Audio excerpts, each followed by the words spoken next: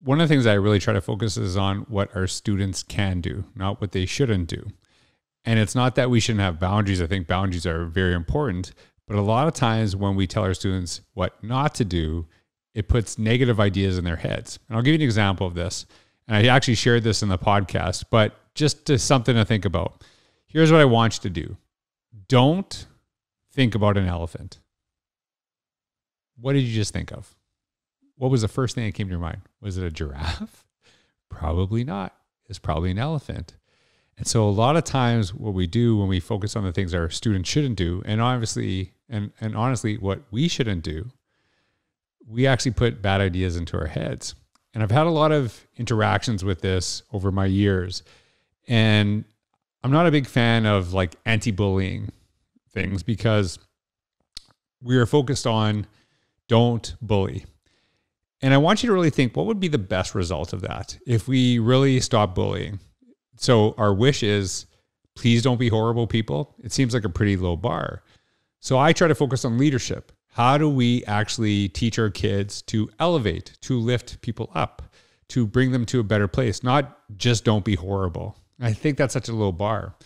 So I really love this conversation with Jason Shaffer. And Jason and I have gone back over the years. I met him a long time ago, and I was so impressed with the work that he was doing in his school on helping students create a really positive digital footprint.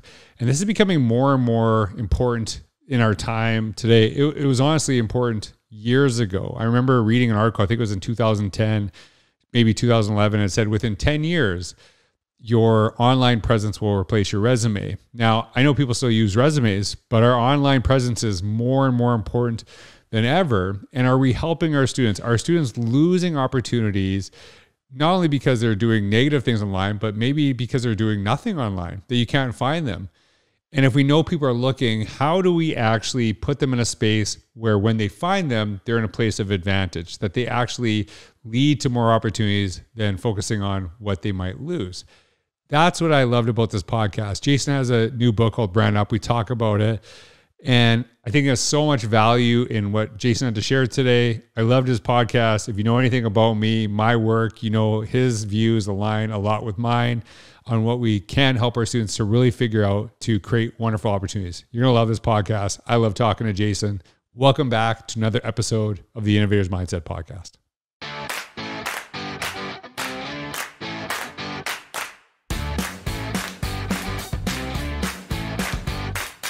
Hey everyone, this is George Couros. Welcome back to another episode of the Innovators Mindset Podcast. I am so blessed today to have Jason Shaffer. He is actually an educator, literally about 30 minutes from my house. I didn't know that until we jumped on the podcast. I knew he was in Florida because we actually met there several years ago. Yeah. I met Jason and a bunch of other absolutely amazing teachers. I actually very vividly remember that day. I think I remember it because I was still living in Canada and I almost died of heat. So that's maybe partly why I remember it. But I remember actually sitting with your staff and the faculty. I actually remember it was like leveled.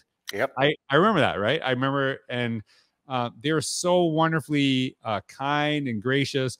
And Jason and I started talking that day, and he was sharing some of the stuff that I was talking about that he was already doing.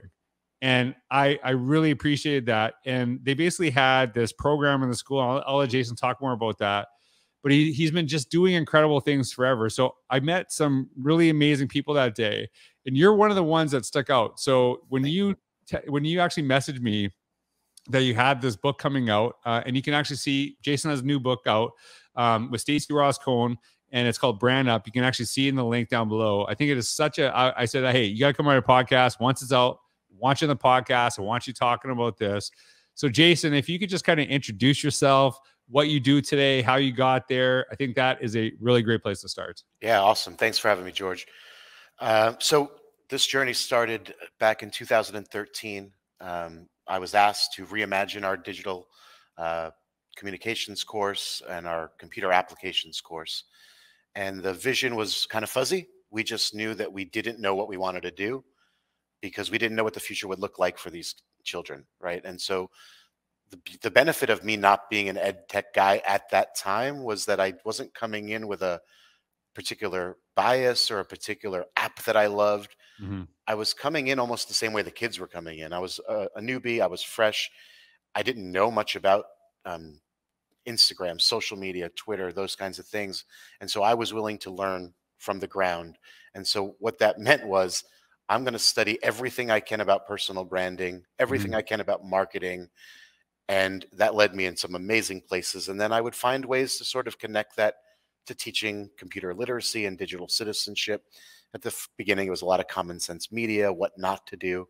Mhm. And then as I grew and felt more comfortable, it went from this father like, here's what you don't do, Right. to this big brother like, hey, here's what you can do so that you can still have fun and still do all the things you love, but it won't destroy your reputation. It'll help it. So that was 2013. I think we met 2017. Yeah. And then 2019 is when I decided to come up here to Orlando.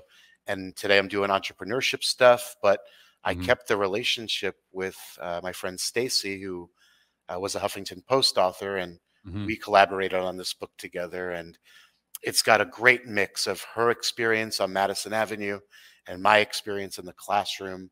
And there's tangible, actual things that students and young adults can really benefit from. Well, it's actually interesting because the book talks about ways that you can, and I really believe in that. We are so focused on don't do this, and I'm going to give everyone a little mind game here, right?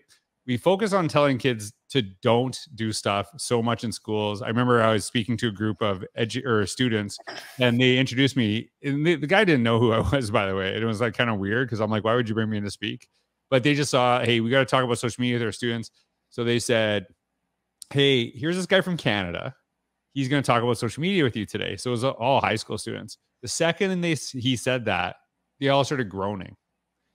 Because they thought And you I were was going to tell like, them bad stuff. because all they thought I was going to do for the next hour was like, don't do this, don't do this, don't do this. And all I said to them was, hey, do y'all know what cyberbullying is? And they're like, yeah. I'm like, okay, don't do that. Anyways, here are the things you can do. Here are some of the students right now doing some incredible things. And many of them came up to me and said, no adult has ever talked to us like this, that they ever said, here's the things you can do. And here's the little thought experiment, right?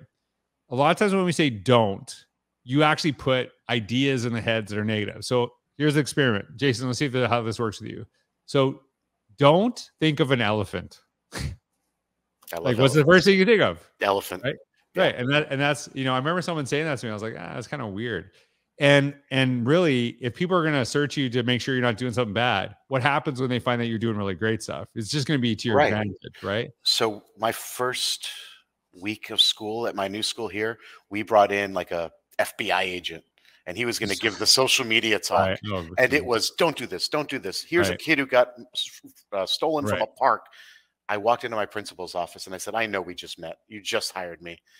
This is my thing. And if that's the only message we're going to give our Right. kids, I don't know if I found the right place. Hmm. And she said, Jason, what's your thing? And I explained to her where I come from and my approach. She said, I'm going to give you opportunity to speak to the parents in a couple of weeks. We set up a coffee talk. I had about 40 or 50 of the parents who decided to show up. And I said, hey, listen, your kids heard this message. I want you to know that there's an alternative message. Both are about your child's safety, but one is realizing that your kids are not giving up their accounts because that guy told them to. Right. If anything, they're going to see what they can get away with. Um, if you teach your kids to love themselves and you Hmm. show them good etiquette, they're going to copy what they see and what's in the best interests of themselves. That doesn't mean they're not going to make a mistake now and Right. then. But if we raise good people, good humans, we're going to get good results. If you give them these tools and you never show them what to do with them other than telling them what not to do, then you're leaving them open to Right. guessing. And it's not fair. It's not fair to them. Yeah, and that like the reality of it is everyone makes mistakes, and I think that building social capital and actually doing positive stuff when you do make a mistake, people are like, okay, is that really who this person is? And I think that's something that's really important. The interesting thing when we were kind of prepping for the show, um, you talk about students and really how they put themselves out there, sharing what they do online, creating opportunities for themselves. You actually met Stacy, the lead author on this book, through your presence online and through you being. Can you actually tell everyone about that story? How you two first connected? Yeah, so it's cool. and it's also an example of how little I knew and thought I needed to prove to myself and to my kids, right? So again, I was a social studies teacher. I was a soccer coach. Here I was given this opportunity to teach this new class that I felt totally unprepared for. So I felt as if I needed to prove not only to them, but to me, that the stuff I was telling them, hey, if you go on Twitter and you connect with an expert in the field you're interested on, they'll write you back and you can form a friendship. And Right. I I said it and I believed it, but I couldn't prove it, right? And so I started to do those things. And so here's what happened. So Stacy had two high school age daughters. She was helping them get into college, and she realized there was a need for them to be working on their personal brand, their social media. So in her own personal research, she found the work we were doing at my old school at North Broward. And in her article, which was about 3 or 4 pages, there was one sentence that said, there's a school that does this in Coconut Creek, Florida. Mm-hmm. My buddy, my department head at the time, Keith Lindsley, he sees this article. How he sees it, I have no idea. Forwards it to me. 2 months later, I finally open the email and I see this and I'm like, wait a minute, this is my chance. So I go to Twitter, I find her, I DM her and I say, hey, my name is Jason. I know you don't know me, but in your article that you wrote in the Huffington Post about personal branding, you mentioned a class in South Florida. I created that class. And I figured, hey, why not see if she wants to talk more? So if you'd like to talk more about it, we should connect. And I just left it there thinking, all I'm doing is showing my kids that it's okay to reach out to someone. Maybe she'll write me back. Who knows? Well, within an hour, I'm getting a Facebook message, a LinkedIn message, a Twitter message, and then some lady calls my school looking for me. I find out it's her. I get home later that night. We connect on the phone for about an hour. And at the end, I'm like, I'm just going to go for it. And I say, listen, if you're ever in Florida, it would be awesome if you could come visit me at my class. And she says, I'll be there next week. So without asking permission, I invite her to my classroom. I then ask for forgiveness the next day. But of course, my school was really excited to have her. We met that day back in 2015.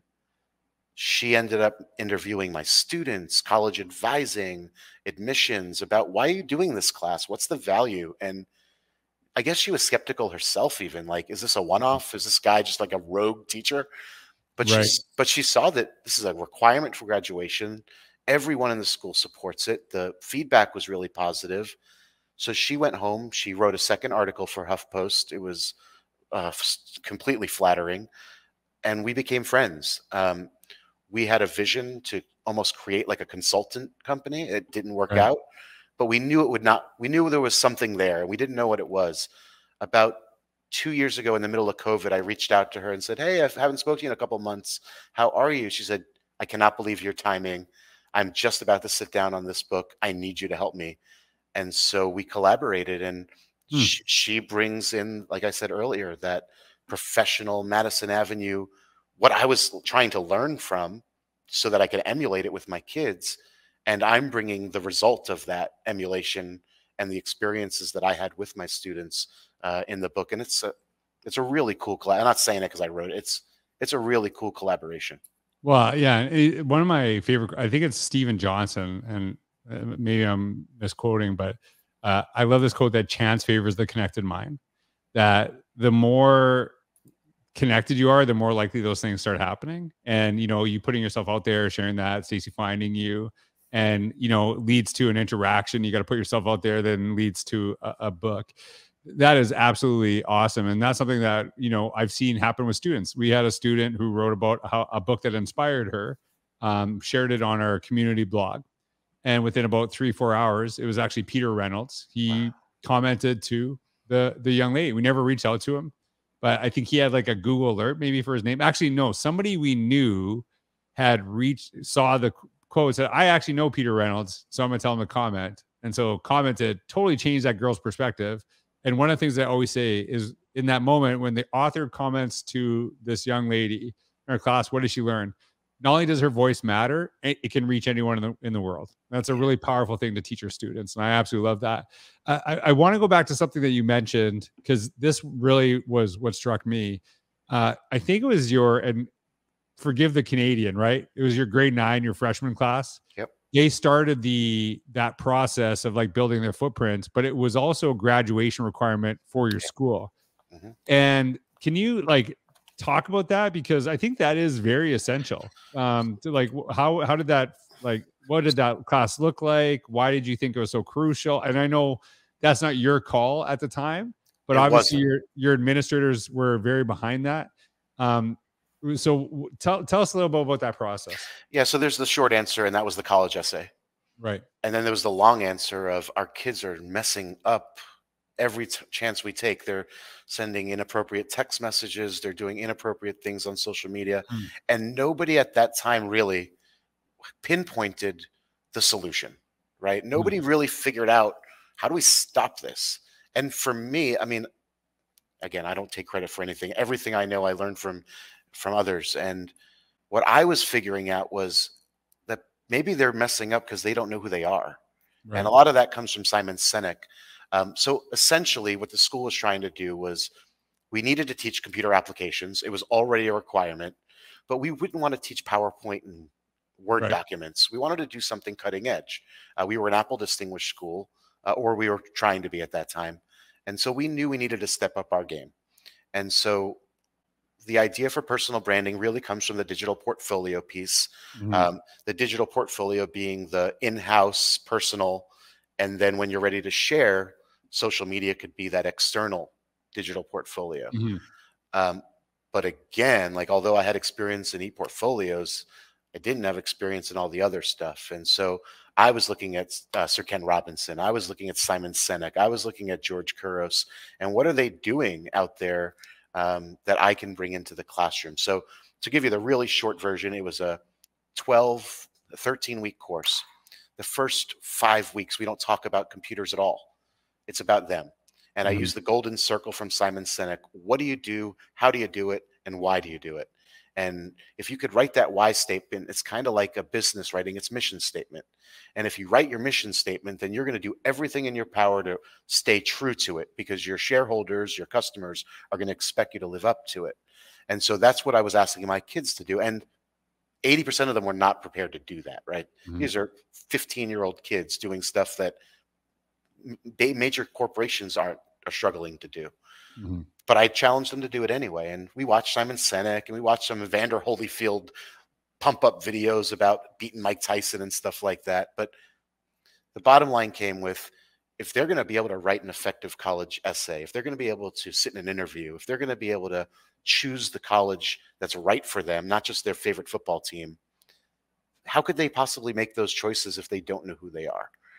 Now, inadvertently, that's also going to manage how you act online, Right. right? So let me show you what Twitter is now that you know who you are. I feel comfortable in my class allowing you time to find people that you want to connect with.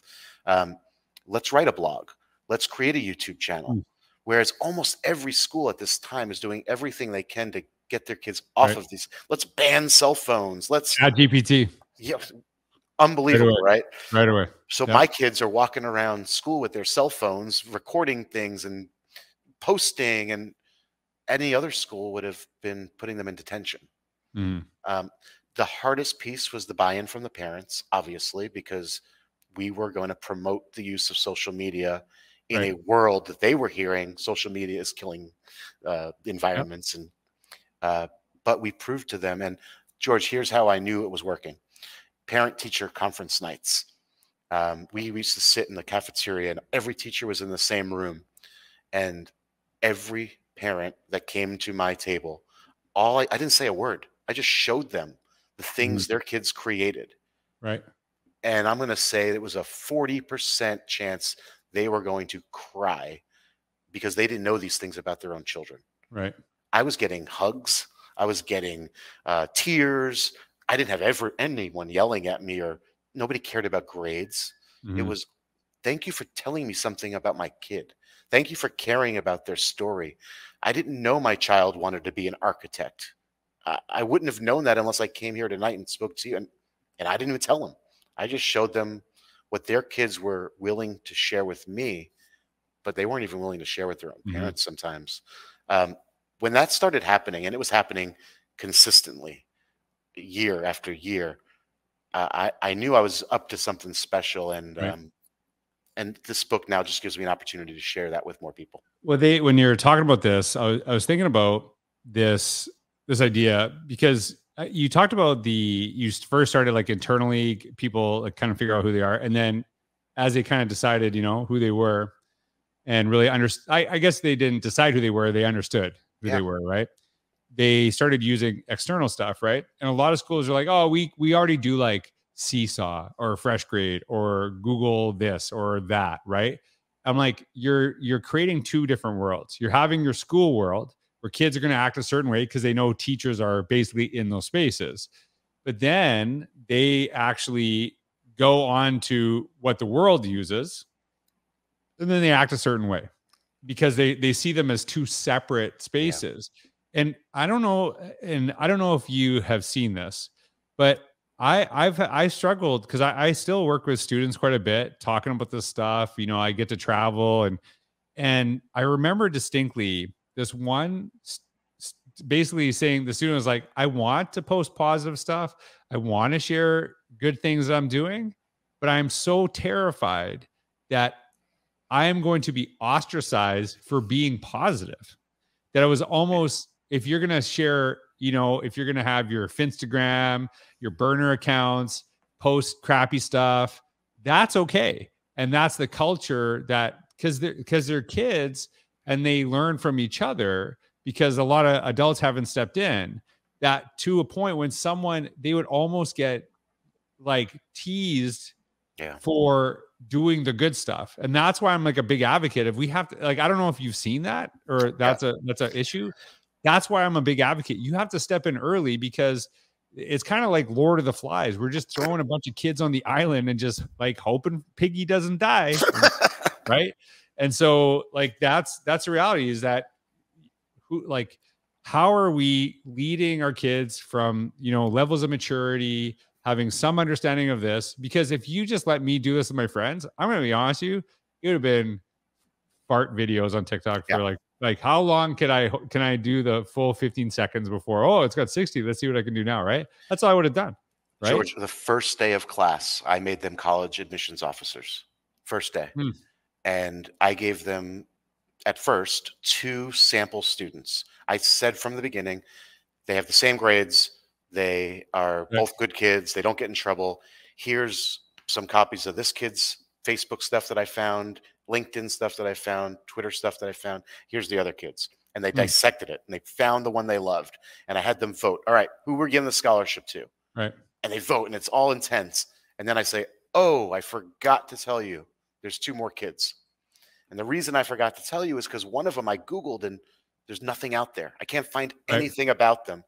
And the other one I Googled and they don't exist. They're a ghost.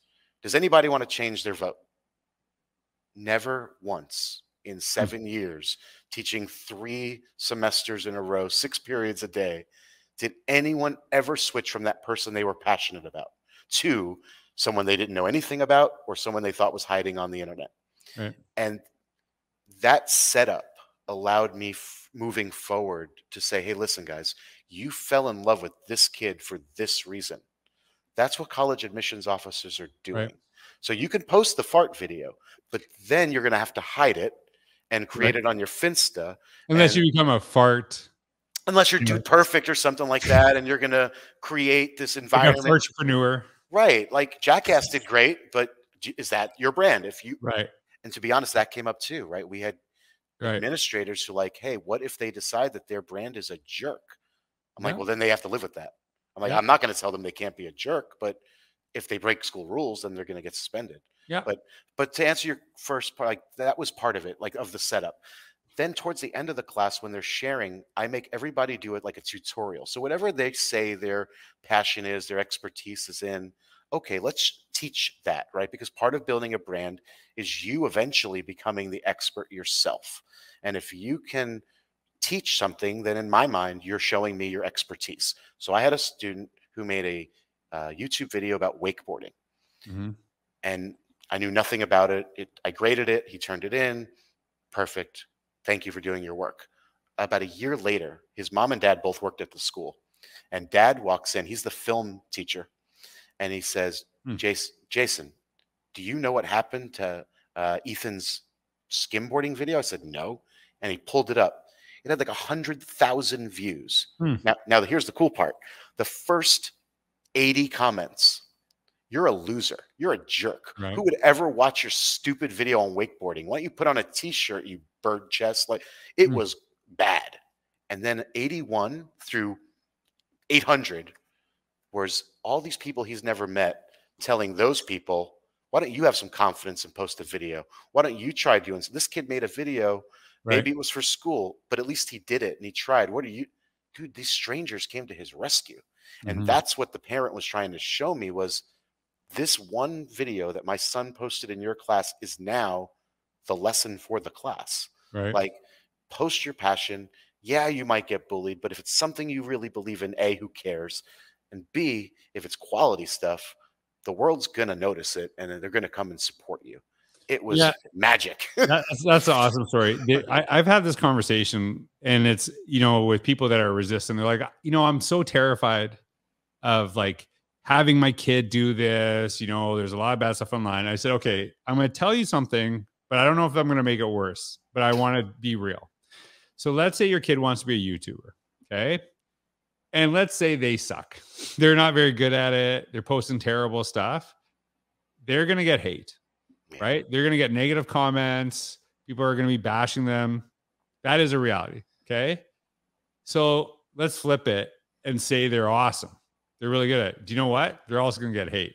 And that's a reality because it's good, but it's going to be from different people that are jealous, people that are insecure.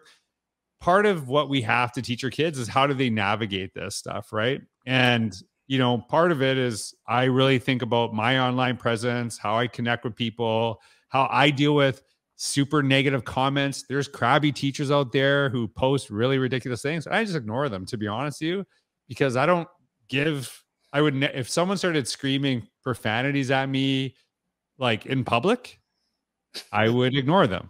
I wouldn't be like, oh, tell me more. Like I wouldn't do that. And so I don't have time for that. I just don't have time for that. And if that's what you're doing with your life, God bless you. Right. So it is like, how do we deal with this? There's another thing I want to point out or want to share with you. And I remember this very distinctly because I've been talking about this for a long, long time. And I talked about when I was a principal, and this is actually when I was a principal, that I actually would never interview anybody for a job until I Googled them. And if I couldn't find anything on Google, you weren't getting an interview. And it was pretty rare I wouldn't find anything. But it was, and I actually don't think it was ever, to be honest with you, because I would find something. It might not just be posted by you. It might be posted by the kid who was really mad on you one day and went to rape my teacher and hammered you, and because people are more likely to post negative stuff then think, oh, that was great service, I'm going to take time to post on it. They tend to do this, right? And I remember this one. I'll say the city. It was Red Deer, Alberta. So if anyone's listening from Red Deer, Alberta, Canada, okay, if anyone was there that day, they remember this. This teacher's like, how dare you say that I'm a bad teacher because you can't find anything on me about Google. I've been teaching so many years. And it is so wrong that you do that. And I said, okay, what if you applied for a job and you gave me a resume, but you had no information on it? Like, well, then I wouldn't hire you. I said, this is your resume now. Yeah. It's just a resume with nothing. And so you can be mad at me all you want. I'm just telling you reality. I'm not like, this is part of it, because if you had a bunch of negative stuff and I hire you, then now I'm going to look bad because the parent's going to, as soon as I say, here's the new teacher we hired, they're all going to Google you, right? If you have nothing, why would I take you over someone who has incredible stuff, right? And by the way, I'm not saying if I can't find you on Google, you're a bad teacher. That's not what I'm saying. I'm just saying you have an empty resume. Yeah. That's what it is. And you would never hire someone that said, here's a blank resume, best of luck.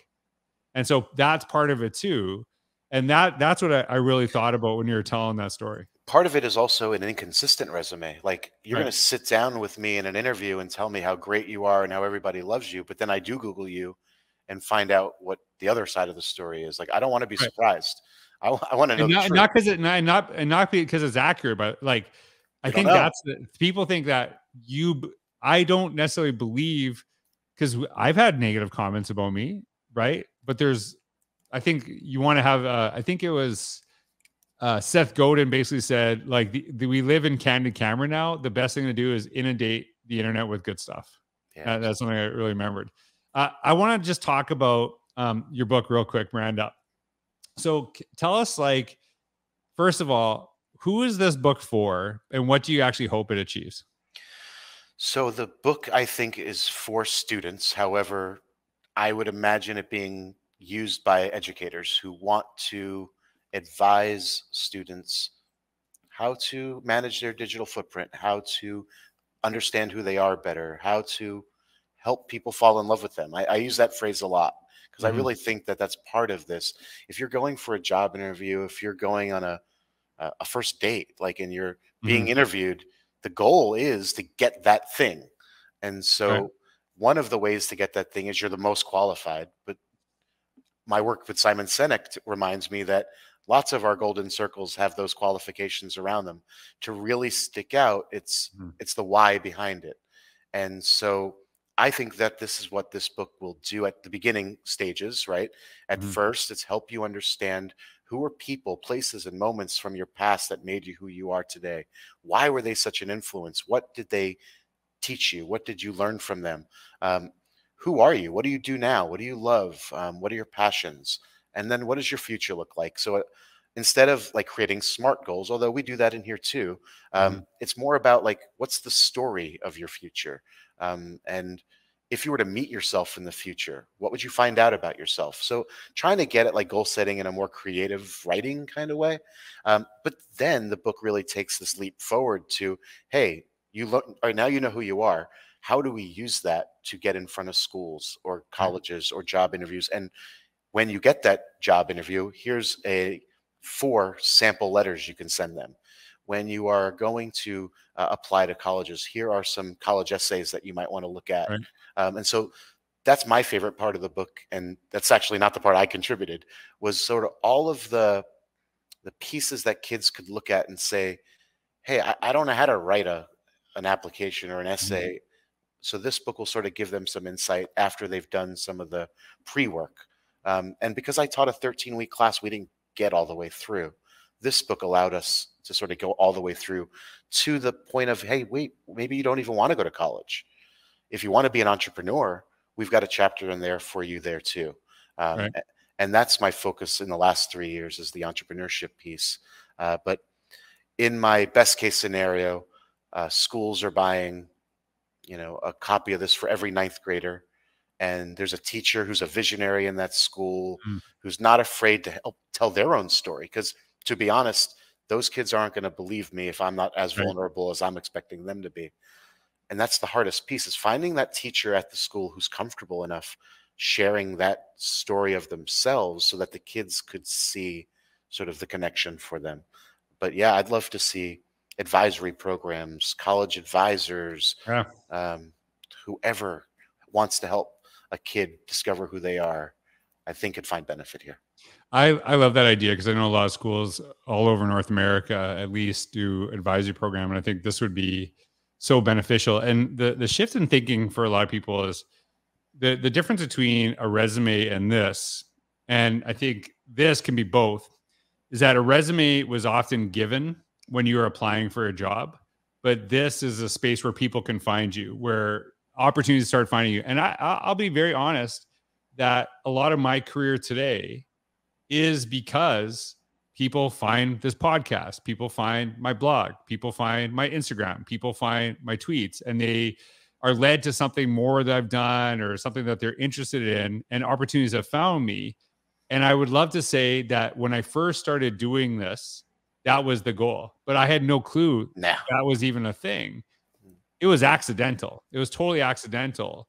And I've been really kind of like, hey, what if we were intentionally helped our students to find, to help them where opportunities find them in areas of passion, areas of things that they're really interested in. how would that shift the way that we look? Because you can give a portfolio if you're applying for a job, but best case scenario, people are finding you, right? They're like saying, hey, we got this, we want this place, or maybe you're starting your own business, you're starting something totally different. And I think that's why I was like so connected to your work.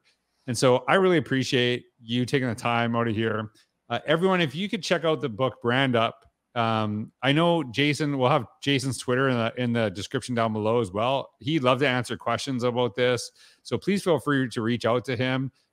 Jason, thanks so much, not only for this book, but really being a visionary in what we can do to really help students, because we talk about students finding their dreams, but I think a lot of times we're pushing them using the same means that we had when we were kids, not seeing there's new doors that are opening for them. And I think you've done a great job opening that for not only the students you work with, but now hopefully students around the world because of this book.